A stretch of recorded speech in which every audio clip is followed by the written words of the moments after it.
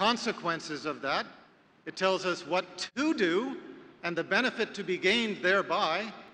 And it gives us a troubleshooting guide. In other words, it tells us how to sort ourselves out if we have a problem, how to correct our deficiencies and guide ourselves aright. Now, if you meet the specifications of what your duties are, you will reap the reward. And if you are an employee who is substandard, what happens to you? You get fired. Think about that word, fired. The consequence of underperforming, the consequence of not meeting standards. That word did not come from nowhere. In the past, the people who were developing the English language looked around and said, how should we describe somebody who is a failure? What happens to them? In the same way that a person who is a failure in life finds the fire in the hereafter, the employee who is a failure on his job gets fired. So let us not be failures in life, and let us not be failures in the hereafter. So, hopefully by this point, we have agreed that as we are creation, there is a creator. That as everything we make for the purpose of serving us, our creator made us to serve and worship him. We are then talking about how. The owner's manual, the manual of specification for us is the manual of revelation. Why? What is the need for revelation? Isn't it enough for all of us just to be good? Now, all of you know I am not dreaming up these questions by myself. All of you have heard other people asking these questions. Yeah, sure, I believe there's a God. Yeah, okay, I know I believe there's a God, and I know I should be serving and worshiping him, but it's enough just to be good. I'm a good person, that's enough. So isn't that enough? The answer is no, it's not enough. Why? Well, to begin with, we have to examine the reason for revelation. Our Creator is fair and just. Our Creator is fair and just.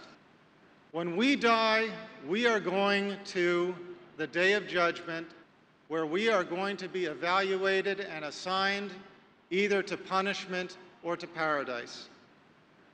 Would it be fair for that assignment to be arbitrary?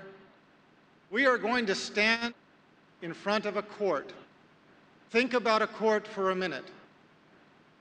To establish justice, you need four things.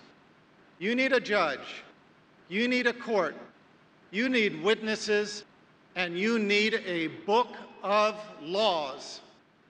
If you do not have any of those four things, how can you establish justice? And on the day of judgment, the judge will be Allah, the book of laws will be the Holy Quran, and the witnesses will be the elements of creation, and the court will be the day of judgment. Now, it is by those four things that we will be measured. The angels who are in attendance with us from the day we are born until the day we die will bear witness. Our own hands will bear witness to what they have wrought.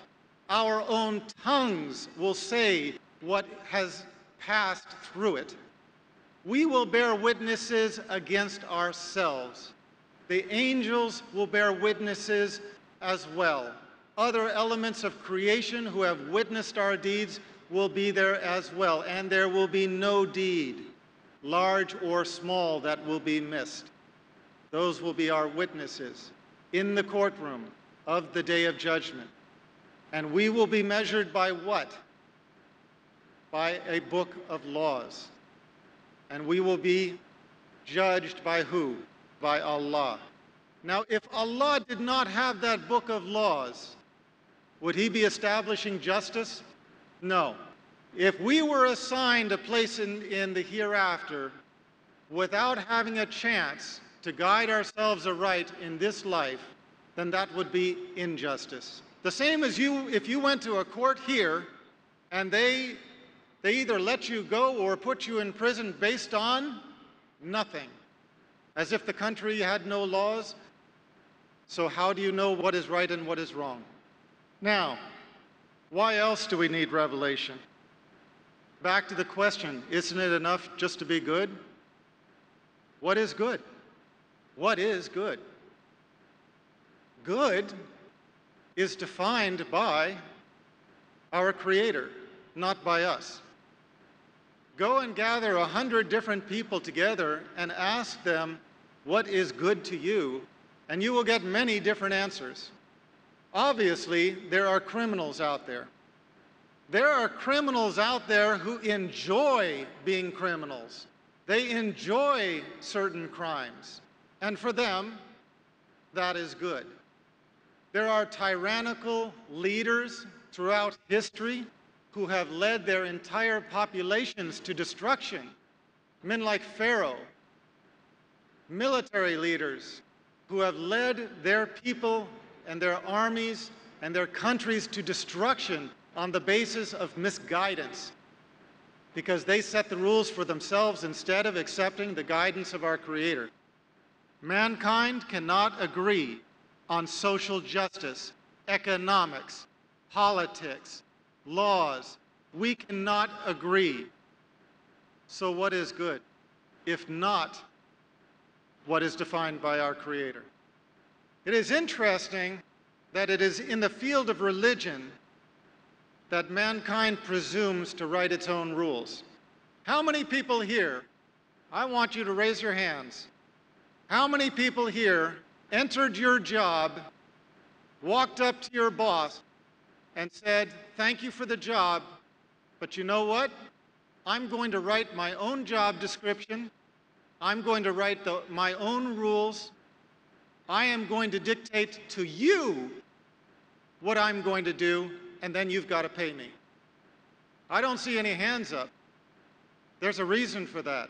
I asked my father this. My father is not a Muslim. May Allah guide him. I was talking to him and I said, Dad, imagine that when I was a child, imagine that I came home one day and I said to you, Dad, you know, I recognize your existence and I thank you for everything that you've done for me. But, you know, I've decided to rewrite the rules of the household. From now on, we're going to do things my way and you're going to like it. I said, now, Dad, what would you say to me if I did that? And he said, son, I'd tell you to go to hell.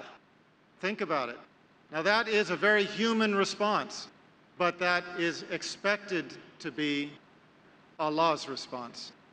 Those of us who presume to write our own religion, to set our own rules, to do what we feel we want to do, we are following nothing but our own desires. And that is not the example of the righteous, that is not the example of the pious throughout time.